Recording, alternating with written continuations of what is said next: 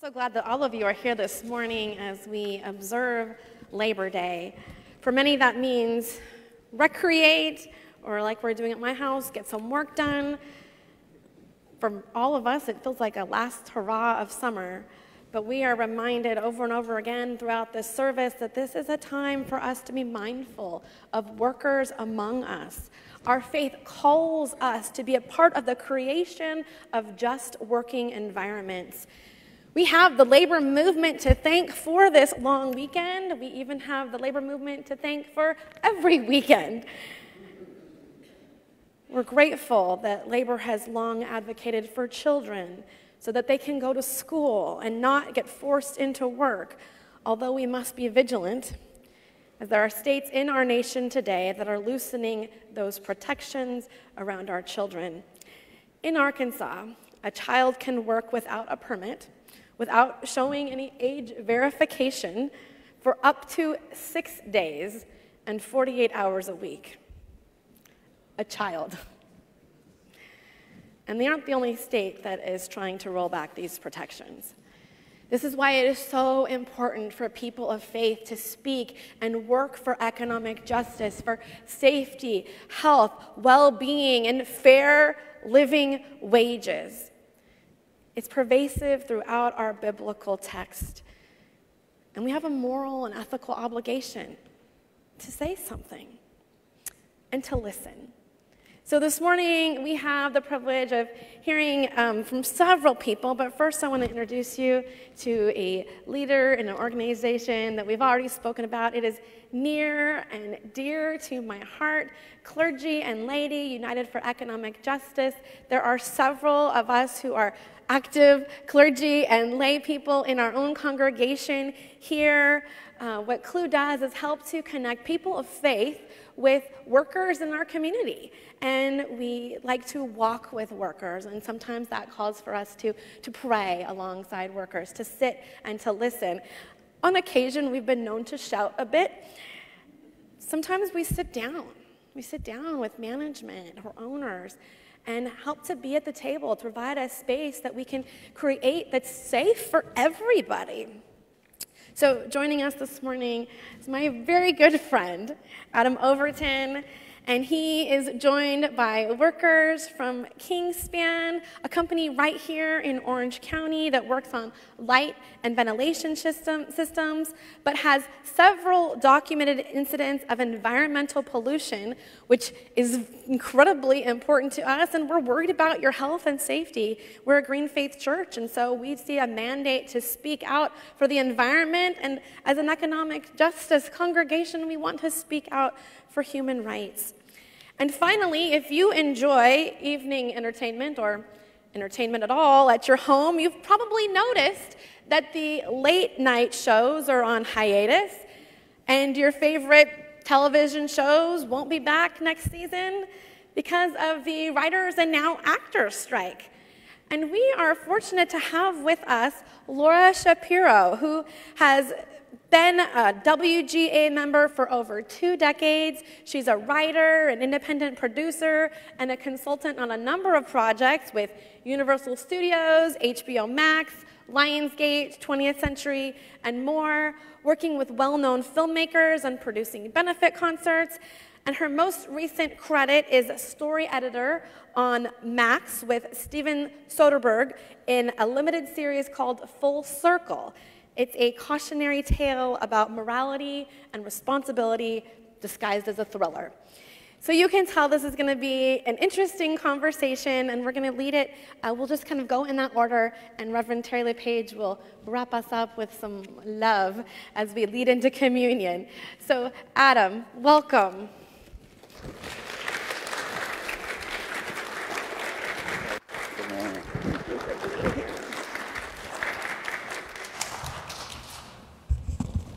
All right. Good morning, everyone. Assalamu alaikum, shalom aleichem, gut morgen. Practicing my Yiddish wherever I can. My name is Adam Overton. I'm with CLU. I'm an organizer, Faith Rooted organizer, and we've met before. You may not recognize me, but my hipster beard decided to go on strike about 3 weeks ago. And I don't think it's going to be coming back to work. But first of all, just want to thank Talia. We usually come here just about every Labor Day, and so every time we're here, your music is one of the main things I'm really, really looking forward to. And so, just really appreciate you and your passion and all the contributions your family has made to the labor community in the fight for real working jobs. So I'm gonna go ahead and hand it over in a minute, but I really appreciated what Deacon Christine brought up today about the Sabbath, and I'll just give you a little tidbit before I hand it off, that in Hebrew, the Hebrew word for Shabbat, or Sabbath, is Shin Beit Tov. The root word the word for strike is Shavita, and the root word for that is Shin Beit Tov, the same thing. Every week of the year, Jews go on strike. Seriously, it is the most sacred day of the year every week. And what folks are engaged in right now is a sacred fight for justice, for dignity, to be able to last and live like trees through their entire existence. And so I'm going to hand it over. Well, first I'm going to say, just so you know, we're not talking about it today, but Anaheim Hilton and Anaheim Sheraton workers went on strike this morning at 3 a.m. and they're going to be on strike all week. So any chance you can go over to Disney and stop by and honk or drop off some water or go picket, please do. They'll be here. They'll be out 3 a.m. to 10 p.m. all day starting today through this week. But now I want to hand it over to my friends, the Kingspan workers, Raimundo and Robert, to tell you about something that's been happening for 2 years, and that's still happening 15 minutes away from us in Santa Ana at the Kingspan factory. Good morning, everybody. My name is Robert Torres, and I'm a former worker that experienced the greatness of having a union. And after 2 years of being a union member, I became an organizer. And I think the community needs us out there. We need to let our friends, our family, that having the union is the best, because our communities, have been shut down and they're afraid to speak. I dream that everybody in the world will have access to have not only a union, but also a voice to speak up when something's not right.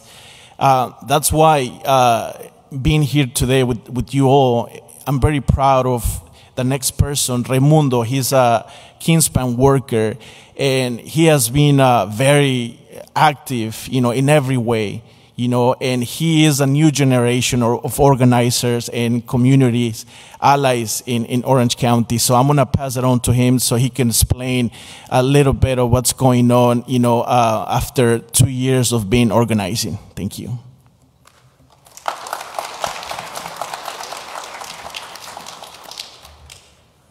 Hi, good morning, everybody. Soy trabajador de Kingspan ya por 10 años. I'm a Kingspan worker for about 10 years. La razón de que estamos organizando por parte de la union. The reason that we're organizing the union es porque debido a la seguridad que está ocurriendo dentro de la compañía. It's due to the health and safety issues inside the company. Por las contaminaciones que está habiendo dentro de la compañía por parte de la soldadura, que está mucho smog. For all the contamination that the welding department creates inside the company. También la están pintando, dijeron que iban a poner unos extractores para la pintura, estamos respirando mucha contaminación. And also due there's a painting department without paint booth. There's no extraction that sucks all those particles of the paint. Hasta ahorita no hemos tenido ninguna respuesta sobre esos extractores. As of right now, we haven't heard anything from the company about having those extractors. Es por eso la razón que queremos que la unión nos represente, ¿verdad? That's why we're unionizing. That's why we're doing the union. porque no estamos siendo escuchados todo lo que estamos pidiendo a la compañía por nuestra salud. Because we're not being heard by the company for all the issues about the safety.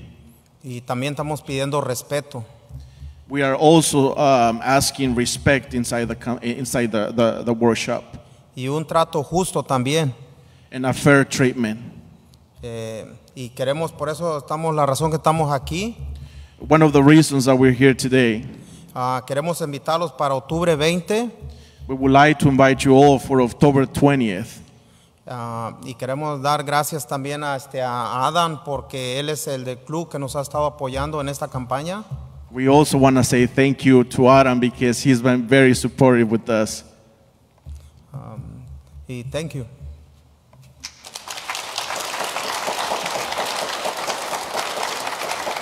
Just one bit. We do want to, talk to you about a little bit what's going on the 20th.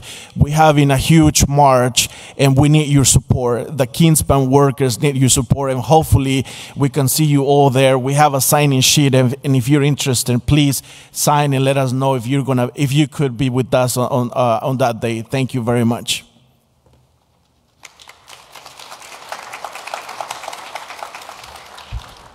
And please join Clue. We've got some clipboards. Please sign up. Please join us on the picket lines in Anaheim all this week. And again, October 20th, we're going to be getting, try to get a huge contingent of faith community out there to stand with folks, the incredible folks. And I also just want to mention, too, one thing that's really amazing about these folks is that this movement is growing and growing and growing. And it's because of people like Robert, who was a worker and then got organized and then became a union organizer.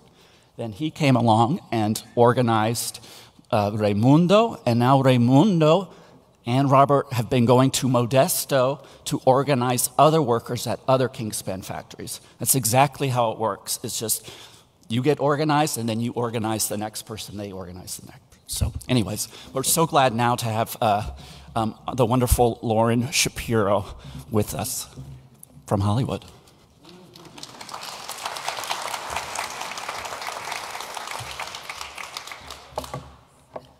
Good morning. On this Labor Day weekend, the WGA strike is in its 4th month, and SAG-AFTRA is about 1.5 months in. I'm not going to bore you with contract details. We get a lot of press, unlike our brothers and sisters in other unions.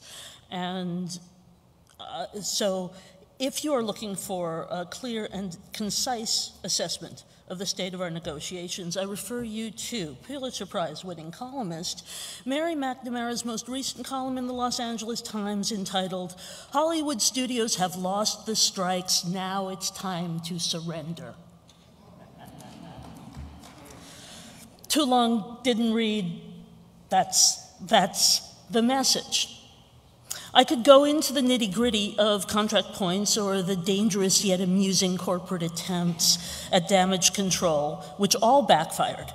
But this is a progressive church, so I thought I'd talk instead about late-stage capitalism and compassion. Hollywood has always been a brutal business. The very real extremes of the Harvey Weinsteins of the world aside, I mean brutal in the day-to-day interactions that make up a life. But before the invasion of the Silicon Valley corporate raiders, everyone, even the highest level executives, knew we were making or reflecting culture, if not art, and usually gave that responsibility the reverence it deserves. Even Harvey. Actually, especially Harvey, which is profoundly sad and reminds us that evil is not, unfortunately, antithetical to art or even progressive politics. But that was in the before times. Before the Silicon Valley corporate disruptors swooped in, upending the already problematic state of workers' rights in the industry. The ideology of Silicon Valley can be explained most simply by their adoration of Ayn Rand's narcissistic philosophy of collectivism, which is the antithesis of compassion and art. Compassion and art are directly linked, especially in the performing arts. Even the most commercial, derivative, mindless dreck has to give the actors something to play, which means something to feel. Compassion. This is why AI art is an abomination. It's the death of culture, moving us further from the soul connection, which is what makes us come back again and again to the shows and films we love. The strike isn't only about writers and actors. It's about the rapacious, unrelenting nexus of Silicon Valley's disruption and decimation of any business. Taking it apart and selling the scraps for Wall Street's stock price, turning everyone into frightened gig workers so financially insecure and hungry will take the pittance they offer, too weak and demoralized to fight back, a fever dream of late-stage capitalism. Heading into the apocalypse of climate disaster where only the uber-wealthy, Silicon Valley and Wall Street again, will have anything resembling a decent life. We are fighting back, not just WGA and SAG-AFTRA, everyone. Teamsters and Starbucks workers and airline pilots and hotel workers. This is a human rights action as much as it is a strike. The essence of human rights activism is spiritual. Again, it all comes down to compassion. The moment this became a worldwide human rights action was when, in an obviously planted PR piece in the entertainment trades, the corporations said their strategy was to stonewall us long enough to make us homeless. Compassion again, or lack thereof. This is now a worldwide labor movement, all workers in solidarity. They really screwed up. One of the most epic failures in human history, actually. They pushed 11,600 writers into the streets and used their imperfect and we used their imperfect but still effective invention, social media, to communicate directly with other humans. And a worldwide labor movement was born. We are seeing unions rise up everywhere, all over the world. We are seeing unions formed and workers taking action. I will conclude with a note to our bosses who usually give them to us. If you tell a group of highly articulate workers in the business of telling stories and inspiring emotion that you intend to violate their human rights, you may indeed end up with a worldwide workers' revolution. In the early 20th century, the international workers of the world, the Wobblies, tried to organize across professions and borders for the basic human rights of workers everywhere. In a way, the technology created by the very companies oppressing us has ironically brought the dreams of the Wobblies closer than ever. So on this Labor Day weekend, it is truly fitting that I end with a slightly altered version of Alfred Hayes' famous poem. I dreamed I saw Joe Hill last night, alive as you and me. Says I, but Joe, you're a century dead. I never died, says he. Thank you. Have a wonderful Labor Day.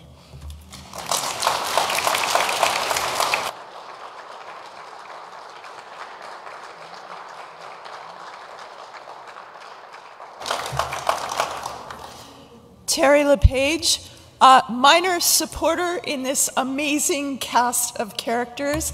I show up with my clergy collar on and make the point that this is sacred work that these folks are doing, that they are on the side of right. And when you're dealing with low-wage workers who are scared to death of their bosses, that is important. You could join me. Let's just do a quick check here. Who has belonged to a union? Raise your hand. Okay. Who has been a union rep or a union organizer? Okay, a couple of you. All right. And who has been to a Clue meeting? Yeah. Sometimes there's like 6 of us in the same meeting. It's awesome. And who has been to a Clue action? All right. So if you think you might sometime want to go to a Clue action, let me know, grab me on the patio. It's the kind of thing, Adam works it so nicely where it's, you know, are you free that day? And if I am, great, and if I'm not, great. And when I do, though, it always really touches my soul. It's soul work, what we do, and it has really changed me, just that simple supporting role. You don't need a clergy collar to do it. You know, I'm from a church that cares about you and what you're doing. And we are way over time, so.